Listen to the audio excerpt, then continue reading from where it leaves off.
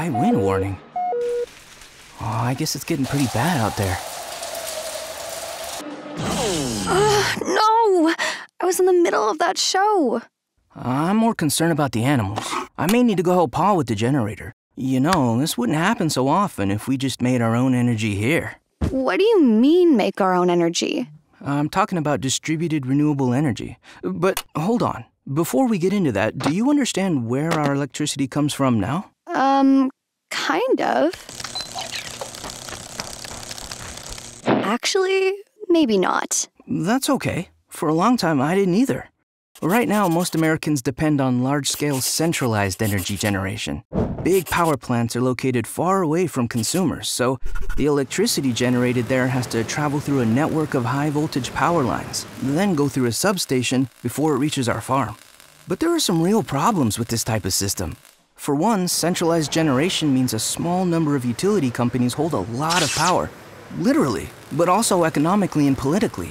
These utilities control every aspect of production, from how our electricity is generated to how it's distributed and sold. Often, these companies prioritize profits over people, and they spend a lot of those profits lobbying our government. Last year, electric utilities spent over $100 million on lobbying alone.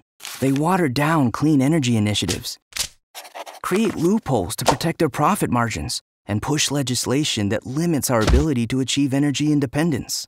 The result is soaring utility costs, not to mention an electric grid that relies heavily on fossil fuels. In fact, in 2020, a majority of our electricity was generated by gas and coal.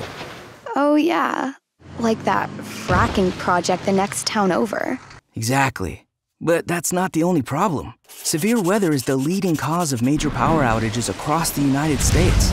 Thanks to climate change, we're seeing stronger, more frequent storms and more extreme weather across the country.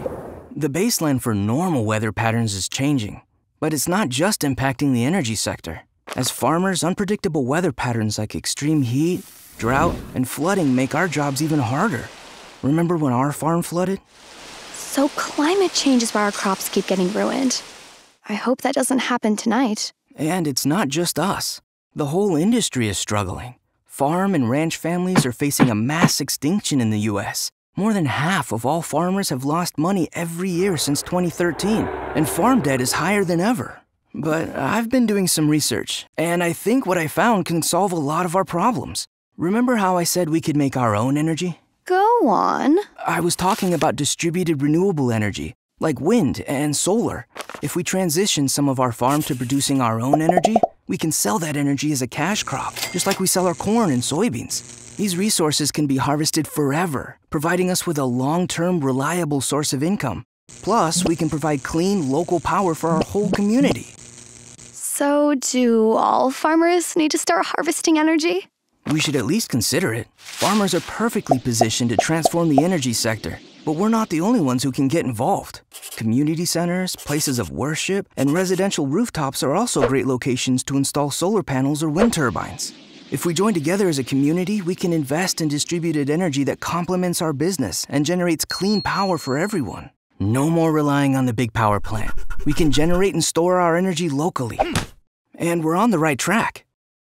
To date, 16 states have implemented policies that encourage growth of distributed renewable energy. We can ask our representatives to implement those policies here, too. So, how do we get started? Well, first we need to convince Ma and Pa. In the meantime, I need to go help Pa prep the farm for this storm.